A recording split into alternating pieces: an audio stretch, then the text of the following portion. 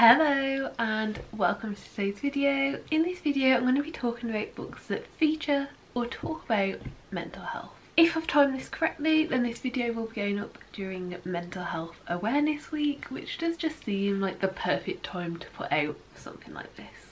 Now, I am only talking about books that I've read today, so there will only be 8 books that are spoken about, but these are all books that I have read. However, I will not be giving my rating of the books, and I will not be saying if I think the books have good representation or bad representation, as to be honest, I just don't feel like that's up to me to decide. So these are all books that I have read and enjoyed that have some form of mental health representation, but in terms of opinion, I'm going to be leaving it there. For this video I have 1 poetry book, 2 middle grade books, 2 graphic novels and 3 YA/new adult books. I would class them as YA, but because the content is quite heavy, some people may not. Without further ado, let's get into the books. So first of all, the poetry book. For this we have Pangea. Pangea is a collection of poetry about working through the trauma inflicted on a body, whether the trauma comes from a person, a country or from within.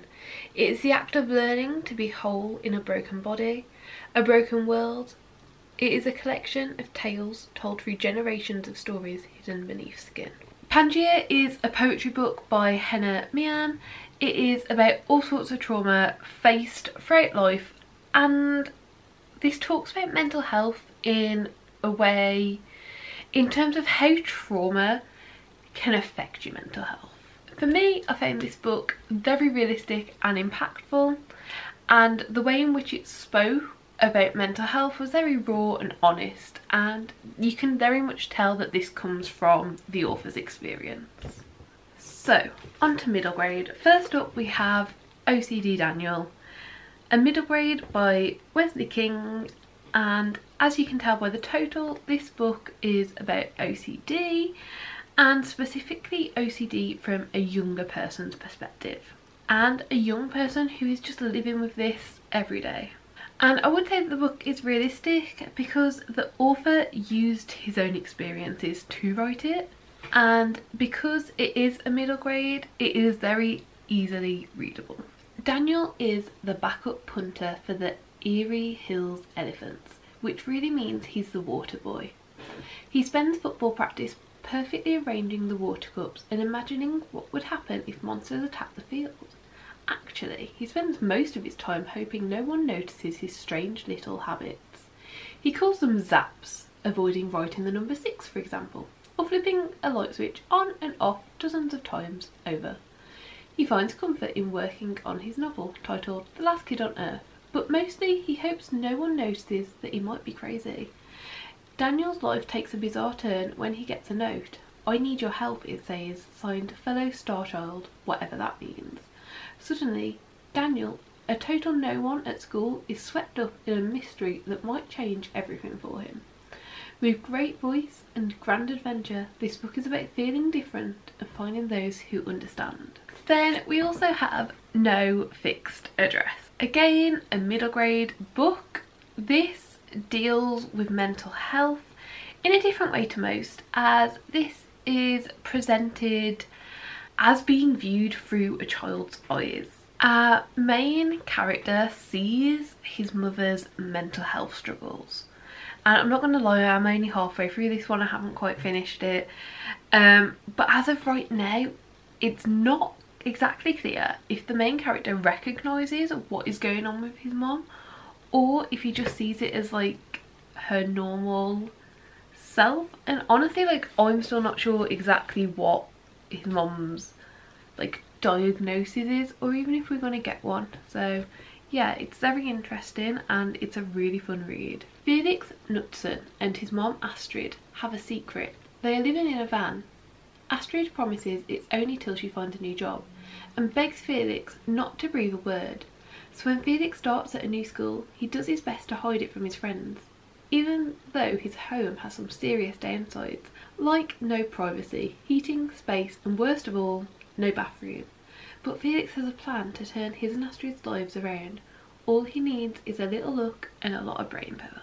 So next up we have graphic novels, and I'm sure this one won't surprise anyone as it is very popular, and it is Heartstopper, especially volumes 3 and 4.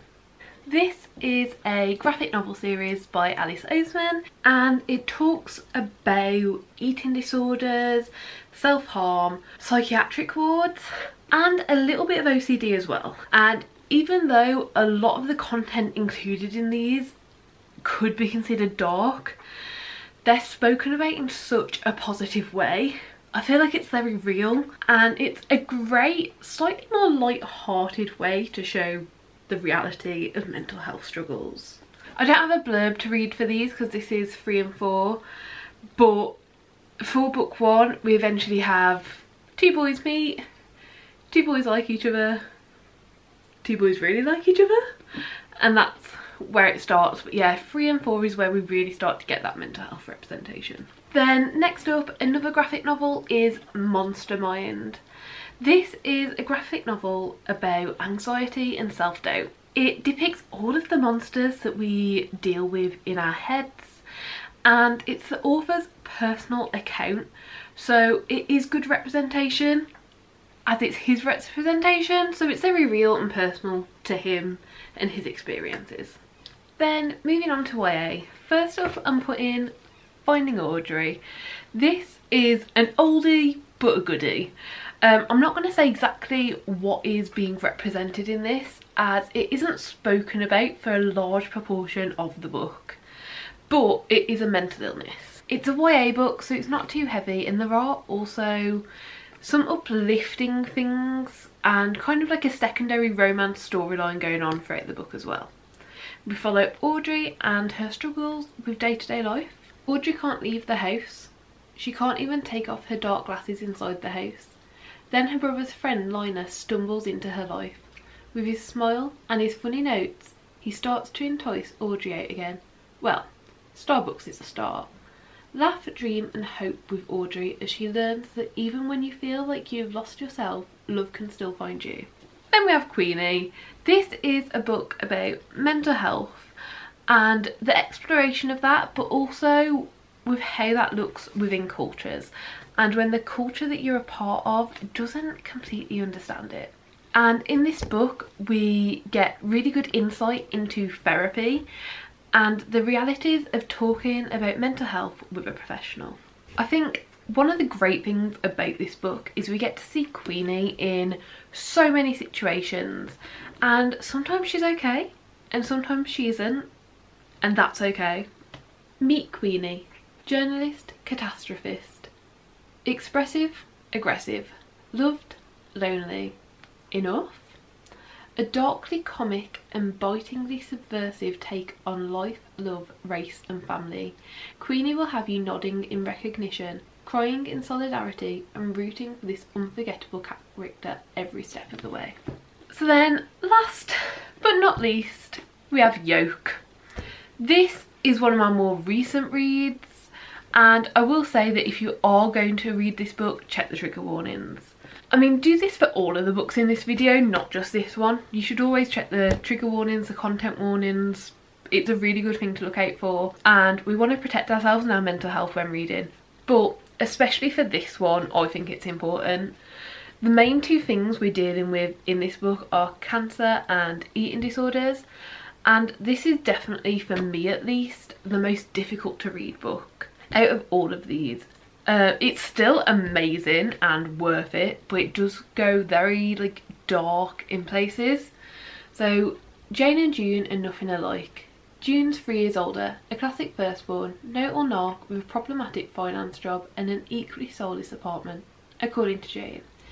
Jane is an emotionally stunted, self-obsessed basket case who lives in squalor, has egregious taste in men, and needs to get to class and stop wasting mum and dad's money, if you ask June.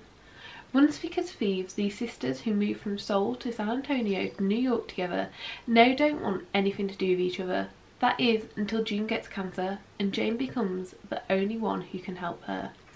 Flung together by circumstance, housing woes and family secrets, will the sisters learn more about each other than they're willing to confront?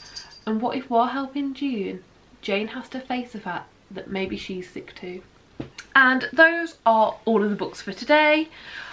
I would love to do another one of these videos next year, so if you do have any recommendations for other books and other books with like mental health representation that you've read, please do let me know and leave them in the comments down below.